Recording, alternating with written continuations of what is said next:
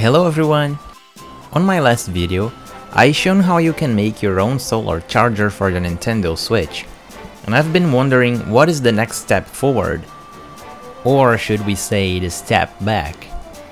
Today's video is actually my original idea before the Nintendo Switch's DIY solar charger.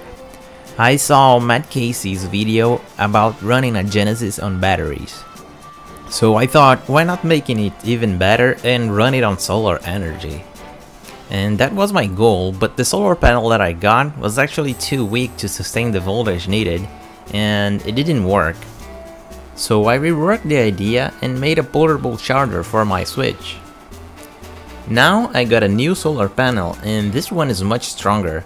It outputs 12 volts at 30 watts.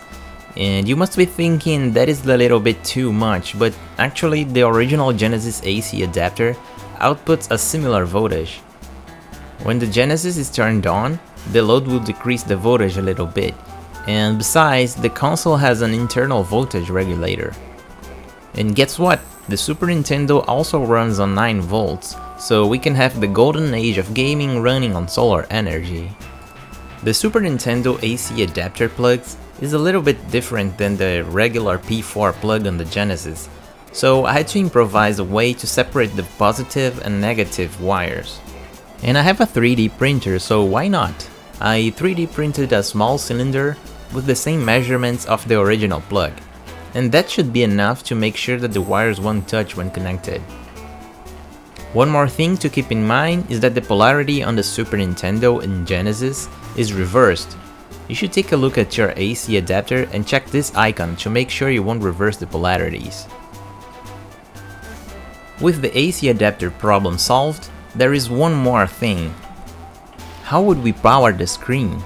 There is no way we could power a CRT with a simple solar panel. And even an LCD will require a lot of energy. We could buy a simple LCD panel, but that will require additional circuits to get the composite signal from the console, and not to mention that we wouldn't have speakers.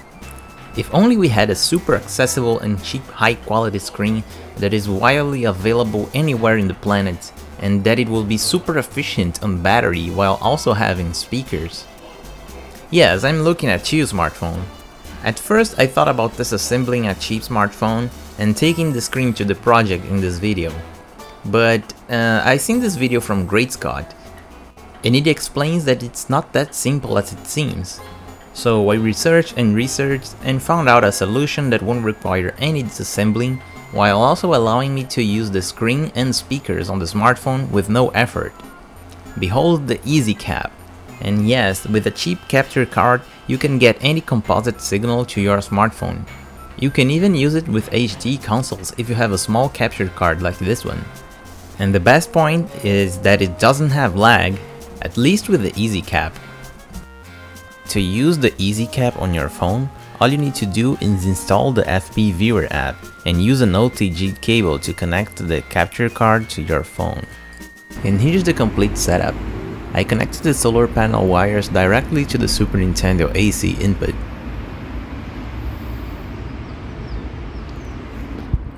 And my Easycap to my phone.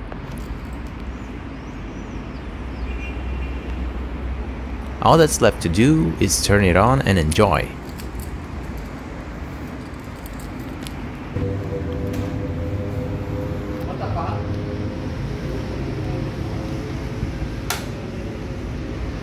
Success, it works.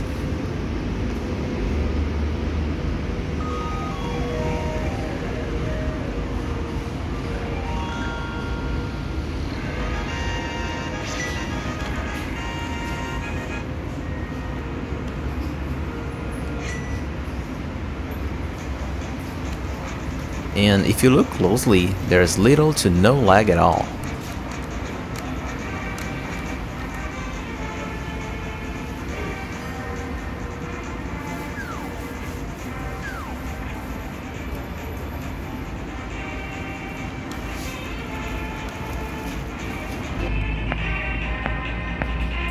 The image quality is not perfect, like when using an emulator, but it's decent.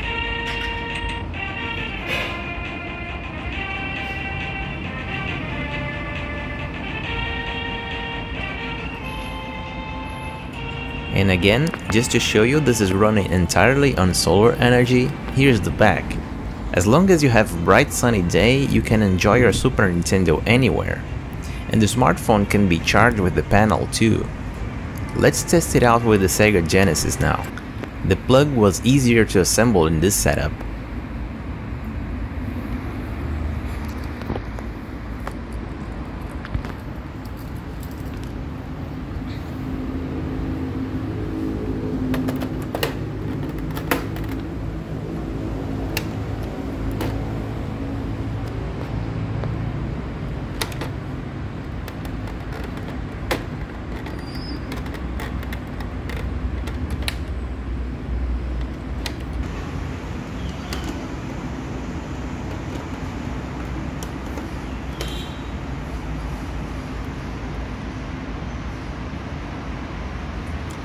And it's working too. The image is black and white, but I believe that it has to do with the capture card.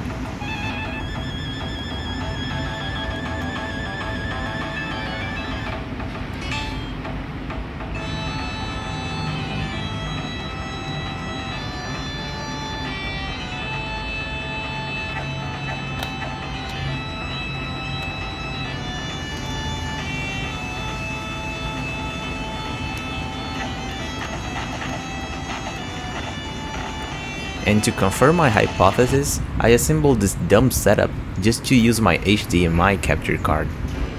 You can see it's working and the image is a bit yellowed and there's no sound. That's because the sun was not so intense anymore and the FP viewer didn't work well with this capture card.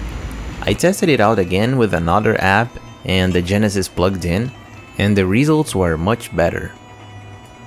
And that's it. I got my original idea out of the paper and working. This setup is a little bit absurd as it would be much better to just emulate those games. But this was just to prove the concept and I'm using the real hardware here. And the NES and Master System also works with 9 volts, so the same setup would work with them too.